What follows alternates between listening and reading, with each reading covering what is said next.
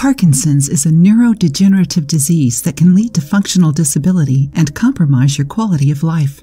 We have mentioned here on the channel that, according to some studies, Parkinson's can start in the digestive system. The disease originates from the loss of brain cells responsible for controlling and adjusting the transmission of conscious commands to the muscles.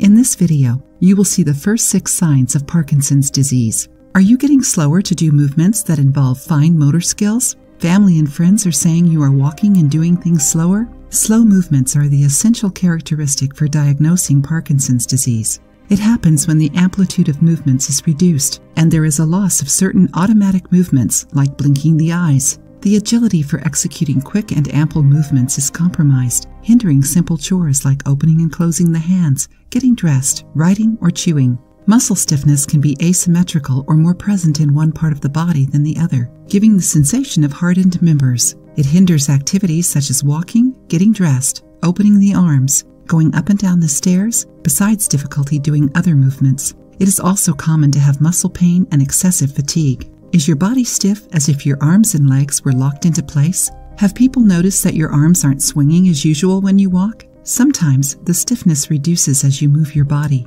If not, it can be a sign of Parkinson's disease. Another premature sign is stiffness in your shoulders or hips. Some people describe it as if their feet were stuck on the ground. There might also be some imbalance, making it harder to stand up without help, or to keep your posture straight, increasing the risk of falls and difficulty walking. Experts say that Parkinson's and depression walk hand in hand because the dopamine levels, when unbalanced, affect our well-being and cause sudden mood changes. Do you have trouble evacuating every day? Do you need a lot of effort for your intestines to work? Fiber-rich diet, drinking more than 64 ounces of water per day, use of laxatives? Did you know that constipation can be a premature sign of Parkinson's disease? Research by the University College London points out that difficulty going to the toilet is one of the main signs of the disease in the 10 years that usually precede the diagnosis.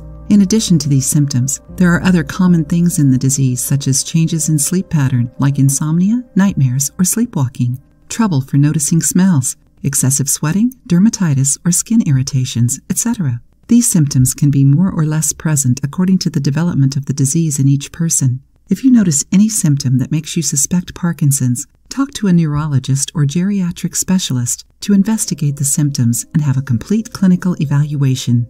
If you liked the video, give it a thumbs up and share it with your friends. For more recipes and tips, subscribe to the channel.